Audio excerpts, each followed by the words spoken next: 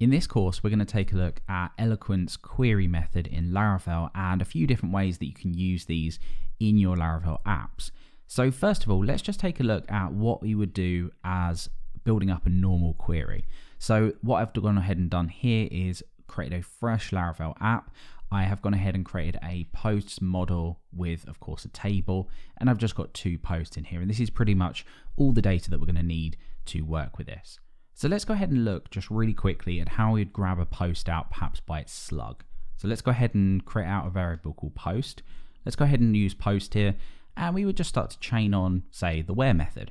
And we'd go ahead and pass in the slug here, and we would say post 1, and then we'd use a method like first or fail, something like that.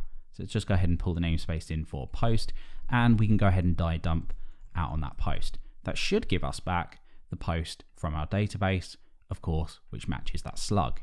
Now, what we can also do here is go ahead and just use the query method and then start to chain on with where. If we head over to the browser and just refresh this, you can see that this works in exactly the same way. So really just adding this in seems a little bit pointless at this point. Before we go ahead and look at where query can be useful though, let's just examine what's actually happening when we're using query. In fact, before we do that, let's look at what happens when we statically access this where method. So if we open up the post model here, we know that this extends the base model. So if we open up the base model from database and Eloquent, and we look for, say, a where method, this doesn't actually exist in here. What does exist though is a call magic method.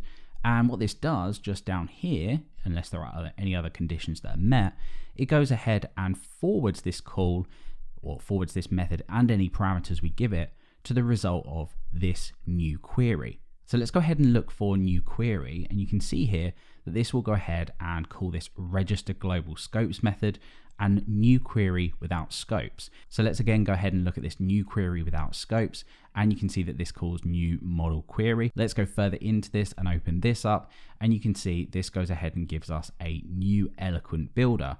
Once again, let's go to new Eloquent builder, and we're finally at the point where you can see this is returning to us a builder class. So let's open up that builder class. So make sure we do this under database and Eloquent. And let's have a look for the where method. And sure enough, there it exists with all of the parameters that we would usually expect to pass through. So what we're actually doing, if we head straight back to our roots here when we call where, is actually retrieving out that builder instance that we've just seen, and then go ahead and start to chain on where, and then build up our queries that way. So that's what happens when you pretty much access any of these static type methods on a model.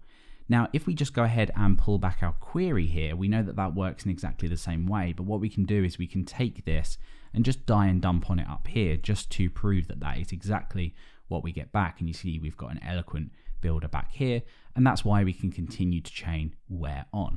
So that's pretty much what is happening behind the scenes, but the question is, why would it ever be useful to actually use the query method instead of just accessing where or any of the other methods that you would expect from Eloquent? Well, that's what we're going to look at in the course.